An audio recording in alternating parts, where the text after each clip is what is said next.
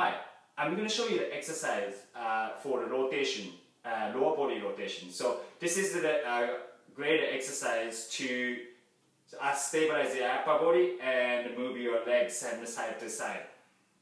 Anything you stabilize the rotational movement, that's really good. So how to do the exercise is, first I want you to lie on your back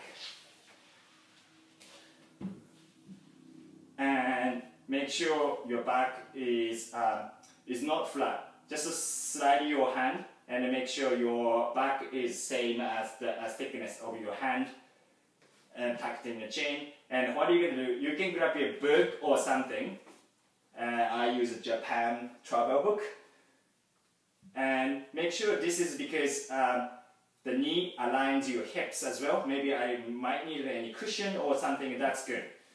So what you're going to do is 90 degrees at the hips and 90 degrees at the knees. So open up your arm, and what I want you to do is push the hands and shoulder blade, and I want you to bring the knees one side while maintaining the shoulder on the floor.